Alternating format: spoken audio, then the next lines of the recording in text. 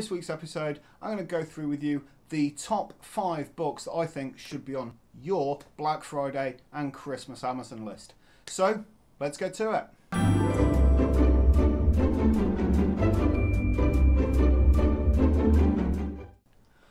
So, first that's on the list is Death in 10 Minutes by Fern Riddell. And that is the story of Kitty Marion, who, in the author's own words on the front cover of the book, highlighted as suffragette, arsonist and activist. It follows the story of this music hall performer and her subsequent radicalism during the suffragette movement, but not only that, beyond that, into her active campaigning as one of the early birth control campaigners as well.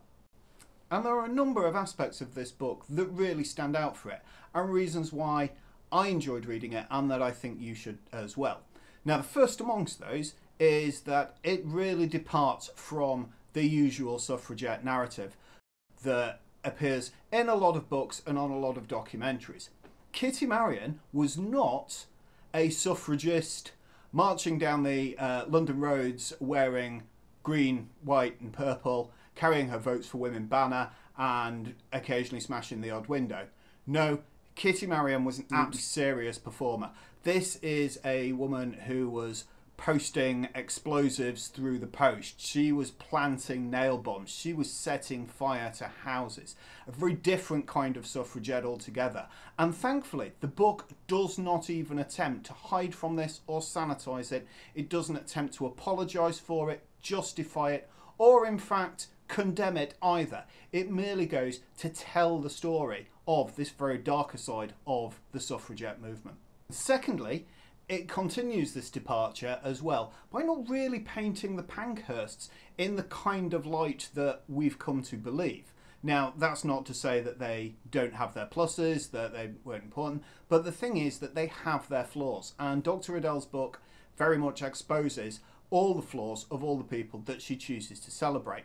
In particular with the Pankhursts, the case of their turning their back on Kitty Marion and the subsequent betrayal when she becomes a later birth control campaigner, something that they were looking to oppose. Particularly acidic quote that comes from the book, which reads, "How easy it is for those who want for little to decide what is right and good for those who are in need of so much." The book itself is really well written. It flows really easily and it's an absolute page turner. It doesn't get bogged down in unnecessary details or explanations or background setting. It does expect the reader to know what the suffragette movement is generally about. And that's another reason why I like it as well. We don't need another book explaining why Votes for Women was needed. We all know that. This is a story very much of the hard-hitting campaign, of the horrors and the heroism that goes along with the suffragette movement. It's filled with shocking twists, it's filled with shocking tortures, and it's filled with really quite eye-opening details. It's the first one of Dr. Riddell's books that I've read, but I assure you, it's not going to be the last. Our second recommendation is The Spy and the Traitor by Ben Macintyre, and this is the story of Oleg Gordievsky, the highest placed double agent we've ever had inside the KGB. Now, the book's tagline states this as the greatest espionage story of the Cold War. By God, it's not wrong. Book's prologue opens up and starts with the very moment that Gordievsky realises that the KGB are onto him. And then, cutting back, start to explain how that story comes about. It's got you absolutely hooked from there. It's a weighty book. It covers Gordievsky's career from joining the KGB, but you're hooked all the way through his disillusionment with communism, his work for the British intelligence, his arrest in Moscow, and a heart-stopping MI6 operation to spring him right from under the noses of the Russians. And you're with him all the way, understanding what he has to give up, because the level of detail in it is not overpowering, but essential. And it guides you along, creating a picture of a man who you can relate to. Even though you are not a spy chief for the Russians, you can still relate to what he has to give up and what dangers that he's in. It's an absolute page turner. Seriously, when you get into the last 30% of the book, you need to make sure that you've got nothing booked in your diary and there's nothing important that you need to be doing, because you will not be putting this book down. And as well as that, what makes it even better It's a true story, told with suspense and wit. Honestly, if you're not even into Cold War or spies, I still can't recommend this book enough. Third on the list is Burma 44 by James Holland, a historian we've worked with over the past few years at the Chalk Valley History Festival. He's also a co-host of the very popular We Have Ways of Making You Talk podcast. Now, his book, Burma 44, covers the first real victory the British Army had over the Japanese in World War II, the Battle of the Admin Box. And this really is the Rorke's Drift of the Second World War. What James Holland does well in Burma 44 is take that grand scale of the war in the Far East and explore its detail and its background so that you thoroughly understand the situation that those soldiers were in. And don't forget, this is a war that was fought by the end of it with every weapon from knives all the way up to atom bombs. What he then does is take that narrative and bring it right back down to the scale of this small, overlooked, overshadowed battle in the Arakan region, where, as the book states, a ragtag collection of clerks, drivers, doctors, muleteers and a few dogged Yorkshiremen stopped the Imperial Japanese army in its tracks. Once the battle starts, the action is thick, fast and brutal, and you've got graphic descriptions of both heroism and horror, including even one section where the rate of grenades that need to be thrown to hold the Japanese back involves a system of one man pulls the pin while another man throws the grenade. And all the time you're being reminded that these are real people on the other side of the real world, experiencing what for many were their real teenage years. It's really breathtaking stuff.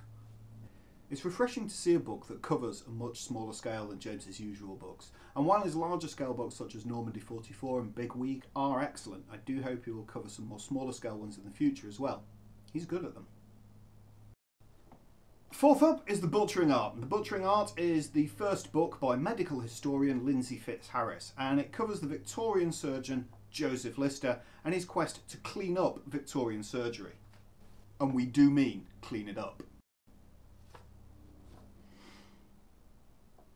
This is the story of Lister's dogged work to reduce patient deaths from post-operative infections at a time when germ theory was just fake news.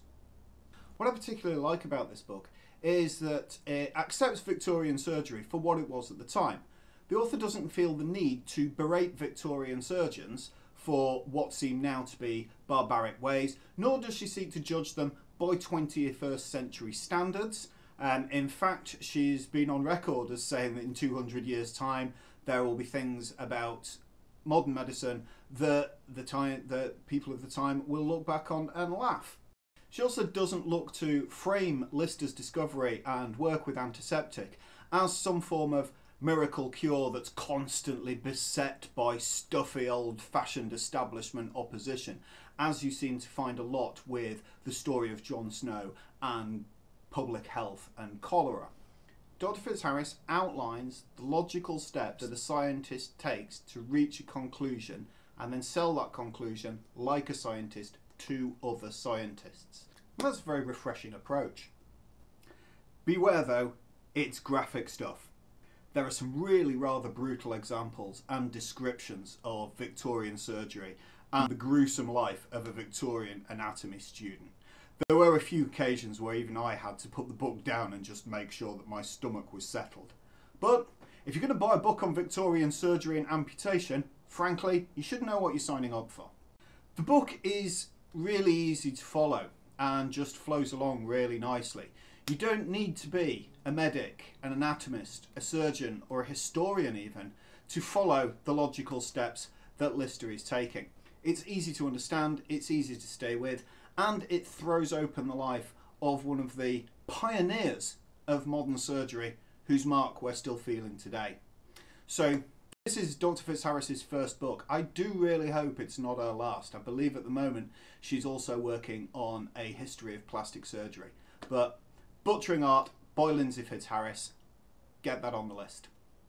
Well, last on the list, but by no means least, is a book that neither myself nor Kyle have shut up about in a year ever since stumbling across it. I swear I've lost friends over this because I just nag everybody to read it so much. And the book I'm talking about is The Five by Hallie Rubenhold. 5 is basically the life stories of the canonical 5 victims of Jack the Ripper, and it comes from the basic premise that their lives have got to be more interesting than their deaths, and in doing so this throws open such beautiful rich tapestry of detail about the lives of the Victorian poor, the lives of the Victorian homeless, and the lives of the Victorian addicted, which are pretty much the 3 things, as well as their deaths, that all 5 have in common. Because there is little evidence that any of these women, apart from Mary Kelly, were prostitutes in London at any time in their lives. The picture painted of these lives include, for some, times of plenty and times of joy, tempered by times of conflict, addiction, desperation, and this all weaves together into 5 emotional stories that can be sometimes quite upsetting. And so it should be.